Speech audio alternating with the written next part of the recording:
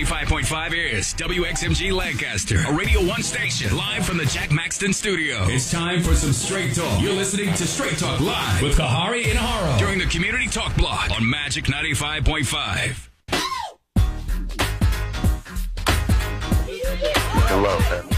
Hello, family. This is Umar Johnson, Black America's #1 psychologist. And you are listening to Straight Talk Live with Brother Kahari on 95.5. All right. We are where we are. Lord have mercy. You ought to be up in here this morning. But you can be. Go to mycolumbusmagic.com. Watch us on Facebook Live. You'll see all these beautiful, beautiful women. And you'll see all these ugly dudes up in here, with the exception of me. But anyway, seriously, we have got quite a compliment. Dr. Umar Johnson is going to join the discussion. He's coming to town. I believe it's October the 21st. And hopefully we can have him here. But he's going to tell you that when he joins us at 8:30. And I'm going to ask him the question also, is there a war against masculinity? More specifically, black masculinity. All right, it's time for Dr. Umar Johnson. I believe we got him here, so we're waiting on him. Dr. Umar is coming to town on October the 21st, and you've got to be there. This is a world-famous scholar, lecturer, nationalist, brother that's been all over the world. Millions of hits on YouTube and everywhere else. This is the great Dr. Umar Johnson, a young dynamo. Good morning, my young brother. How are you? Did we lose him? Okay, there he is. Did we get him again? All that great introduction. All right, doctor, you there? Yes, I am. How you doing this morning? All is well, my brother. All is well. Here in Philadelphia, I'll be speaking in Trenton, New Jersey this afternoon, which is actually the city where I earned my pre-doctoral internship. So looking forward to Trenton, and then after that, I'll be making my way on up to Columbus, Ohio. I guess we have just a week now. Saturday coming, I'll be there. So I'm looking forward to it. Okay, tell everybody where you're going to be at and what time. I will be at the First AME Zion Church in Columbus, Ohio, this coming Saturday. That's on Brighton Road, yes. October 21st, yes, sir. 4 o'clock. The doors open up at 2 o'clock. All children 17 and under are free. All elders 65 and older are also free. All right, so that's going to be great. Dr. Umar has lectured on many topics. Dr. Umar, what we are dealing with this morning, and let's see if people want to ask you questions. We'll open up the line.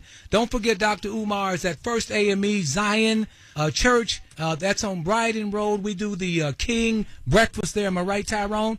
Every year. So Dr. Umar is coming. Doors open at 2 o'clock. He starts the lecture at 4.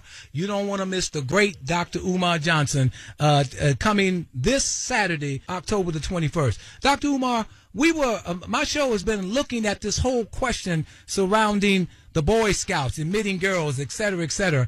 And we asked the question, is this the latest salvo, the latest war against the whole question of masculinity, in particular, black masculinity? So I put out the question, is there a war against black masculinity? Dr. Umar, can we get your thoughts on it? Certainly. The quick answer is yes. And to provide context for that answer, we have to be very clear that the number one enemy to white supremacy, the number one threat to white supremacy, and the most hated individual within white supremacist logic and philosophy is the unapologetic African alpha male. If you look, the entire history of black people in America has been a history that has sought to exterminate the unapologetic African alpha male as a means of controlling and patrolling the black community as a whole. So when you look at the Marcus Garvey, the Nat Turner, the Malcolm X, it has always been about killing the alpha male. When you look at incarceration, as someone who does a lot of work pro bono in the prison system, nearly all prisoners, for the most part, are alpha males. When you look at the brothers who are allowed to succeed in American society, especially since the turn of the 21st century, Y2K, we have increasingly seen a rise in the effeminate prototype of a black male. Working in the school system, many of the new teachers are black males effeminized. In politics, many of the modern politicians effeminized. Many of the modern preachers effeminized. Many of the black men in the media, very effeminate. And so we've gotten to a point now where America has sent out a strong and very clear message to black men that if you want to be successful within mainstream America, you must adopt a non-threatening, docile, beta male, effeminate personality. All right, we've got a lot of guests in the studio. Let me open it up. They may have questions about this that they want to address. And you can call in and talk to Dr. Umar Johnson. He's coming to town Saturday, October the 21st at the First AME Zion on Brighton Road. And Tyrone, what's that exact address on Brighton? That's going to be 876 Brighton Road, which is the corner of Brighton and 18th. There's a big, beautiful church there. You cannot miss it. And this is exciting next Saturday with Dr. Umar coming to Columbus. He's going to open the doors at 2 o'clock. Lecture begins at 4. You don't want to miss it. Go ahead, my brother. Yes, Go ahead, Brother Umar, Kenny. I do have a question for you. The FBI is pegging that African-American alpha male types, activists like myself and my brother Carlos here, are a threat to society because we take a stand. In the future, they're going to be locking us out for some of our speech and some of our actions, calling us terrorists. What do you think about that? And I'm sure you've heard that. Oh, yes, indeed. I was in Paris speaking last week when I got the information that the FBI has a new terrorist term known as black identity extremists. And this is unprecedented because it hasn't been until this new black identity extremism that the FBI has defined that identifying with your race of origin, your history, and your culture is an act of terrorism. I'm not aware of any group of people on earth who have ever been considered to be terrorists just because they're proud to be who they are. So that clearly speaks to the fact that America is not comfortable with African people in America identifying with our brothers and sisters in Africa, which makes a lot of sense because even the big new Brzezinski, Barack Obama's mentor, who created the Trilateral Commission for the Rockefeller family, he even said that the greatest threat to white supremacy was the operational unity of Africans in America and Africans in Africa. So clearly the Pan-Africanist is the threat. And the Pan-Africanist is the only threat. America has never been scared of anything else except that international unification of African people. Go ahead, Tyrone. Dr. Umar, would you define what unity would look like if black men came together and focused on changing our problems, fixing black problems? Well, I think that the unity has to be operational. It doesn't have to be unconditional because I don't believe there's unconditional unity anywhere on earth. Even when the white man works together, the Chinese man, the Arab, the East Indian, they unify around purpose. And I think black men have to get into the mindset where we unify around purpose. I think one of the reasons we stay disunified is because we want to unify around religion and we want to unify around political ideology. As far as I'm concerned, that's a recipe for disaster because we are too diverse religiously and we are too diverse politically to try to bring everybody under one umbrella. I think one of the reasons that the Honorable Marcus Messiah Garvey was so successful, who probably was the greatest unifier of black people, without question the greatest organizer in modern history, was because he did not try to organize on a religious basis. Every other leader post-emancipation sought to bring us together around a religion. Most of them either wanted to give us Islam or they wanted to give us Christianity. Garvey didn't do either. Garvey organized us around African identity, and I think that's why he'll always be probably the greatest organizer in modern history. We have to come together around purpose.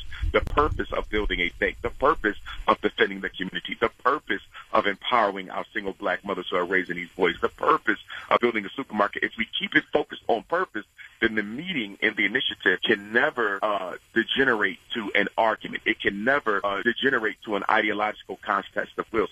Keep it focused on purpose so everyone can be clear that it's all about the action. You're listening to the voice of Dr. Umar Johnson, who's coming to town this Saturday, October the 21st. He's coming to First AME Zion at 876 Brighton Road, and the doors open at 2 o'clock. His lecture begins at 4. Dr. Umar, what is your message to single black women who are responsible right now for raising young black males in terms of how they can, what they need to do to make sure that they remain men, that they grow to be men? Dr. Umar. Yes, sir. 3 points on that. The first one is I need mothers to understand that they can never be fathers. No matter how good of a job they do, they can never be fathers. One of the narratives in the black community, which I think is a very dysfunctional narrative that we have now, where we believe that single-parent homes are sufficient. Single-parent homes may be necessary given the war against black boys, but they are never sufficient. Psychologically speaking, a child who comes from a healthy single-parent home is never as psychologically best as a child who comes from a two-parented home. So we need mothers to be clear of that, because I see a lot of women who say that they're the mother and the father. You're never the father. You are absolutely never the father. So we need women to understand that, because when you think that you're the father, sometimes you might consider the real biological father to be unnecessary. And this is a big problem, because I'm seeing in the black community a crisis of single black mothers keeping the biological fathers out of the children's lives for personal, selfish reasons. We have this narrative that fathers are abandoning their children. I do not find that narrative to be true in most cases. I would say it's true in a minority of cases, but for the most part, the sisters are being dishonest with the community. It's not the father who chose to leave the child. It's the mother who chose to keep the father out, i.e. she wanted to be with him and he didn't want to be with her, i.e. she has another man who's uncomfortable with the biological father being around. There's a lot of reasons for that, but I'm finding more often than not, it's the woman who's keeping the father out. And the black community has yet to deal with that issue. I don't see the church chastising women for keeping the fathers out. I don't see the community leaders chastising women to keep the fathers out. No one wants to address the black woman who's keeping the father away from the child. And then number two, we need women to understand that you have to raise your son. You have to raise him.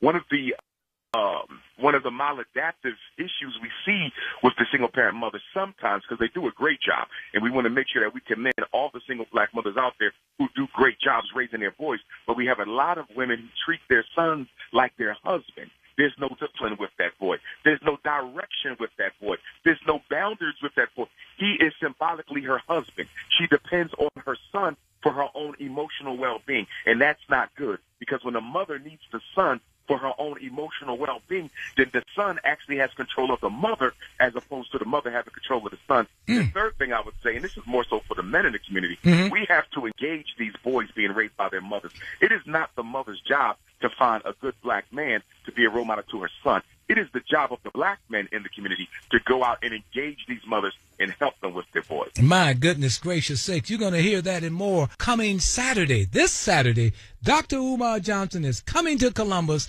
and he'll be speaking at the First AME Zion Church at 876 Brighton Road. Come on out and be a part of this great. Dr. Umar is currently working on building his new school, the Frederick Douglass and Marcus Garvey RBG International Leadership Academy for Boys. Let's take some calls. Dr. Umar, you ready for some calls? Yes, sir. All right, let's take some calls. I'm hoping I don't lose you when I hit this. Let's try it. If so, call me right back, okay?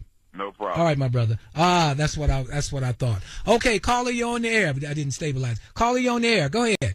Yes. So I want to start out by just saying, if we don't know where we've been, we have no way of knowing where we are. Something that I got from Umar Johnson many years ago. Do you have a question for him? Do you have a question? Do you have a question for him? No, I don't have a question, but I just want to bring up something. I don't know if he mentioned it. Okay. Was about the sex farm. So many times we have this idea, or people have this idea about teaching about slavery, but there's so many things that they left out of the discourse. And one of them was this sex farm. If we want to know why our men are effeminate, or what effeminization looks like, we need to go back to where it started and why it started. And one thing that I don't like is that this term effeminate is always linked with feminine men, when that's really not what it is. If you think about, when I think about what it means to be a man, I'm thinking about a protector, a provider, a procreator. And when I think about what effeminate men are, they're men who are lacking one or more of those components. And so when I think about men who take women and they call them out their name, or they exploit women, or one of the examples was like in the videos, when the men make the videos and they have the women and they're just naked and they're just, those are men who are effeminate. Okay. And so many times when we're looking at these men, again, in our community, who are calling women out their name, or who are not protecting them, not standing up for them, those are effeminate men. Effeminate men that does not equate to being feminine. Okay, let me give Dr. Umar a chance to respond. Dr. Umar. Yes, sir. I would definitely say that there is a distinction between homosexuality and effeminate. Effeminate is a behavior, okay, or a pattern of behaviors that represent stereotypical female behavior. Homosexuality is sexual attraction to someone of the same gender. So you can be quite effeminate and not be a homosexual. We all know brothers who are quite effeminate, but to the best of our knowledge, are not gay. And on the flip side, you can be quite masculine. There's certain prisons I've been in where the homosexuals are quite masculine, but yet they are still homosexual. So although most of the time I would say that you tend to find homosexuality and feminism together, and you tend to find masculinity and heterosexuality together, but there are cases where there is the opposite, where someone can be effeminate and still be heterosexual, and vice versa, masculine and still be homosexual. So there is a distinction to be drawn there. But I think, in the name of African culture and what manhood is, that we have an obligation to make sure our boys understand that being masculine and being heterosexual are obligations of theirs if they plan to consider themselves men in our society. Now, Dr. Umar, you also do a lot of mental health counseling, psychological kinds, because of your background. Tell us a little bit about that. Most of my work is with psychological evaluations of children, particularly in a school setting, to determine if they need special education support. So federal law, special ed is a federal law, that requires that children be evaluated. They must be psychologically evaluated to determine if they're learning disabled, autistic, emotionally disturbed, intellectually disabled, so forth and so on. And so that's the work that I do. I do thousands, hundreds of evaluations every year. And, one of the things that I want to drive home to parents in Columbus on Saturday is that we have to stop getting our kids evaluated so young. Like, it's absolutely insane that I'm running into situations where the kids are 5, 6, and 7. I mean, why are you consenting to an ADHD evaluation for a kindergartner? Why are you consenting to a reading disability evaluation for a first grader? If he's in first grade, he just started learning how to read. How about give the little boy a chance before you want to throw him away to special education prison? Okay. All right, Dr. Umar, thank you so much. We're looking forward to you being here. Once again, what time and where at? Yes, sir. First AME Zion Church, 876 Brighton Road, this coming Saturday. So we got 6 days to go. Doors open up at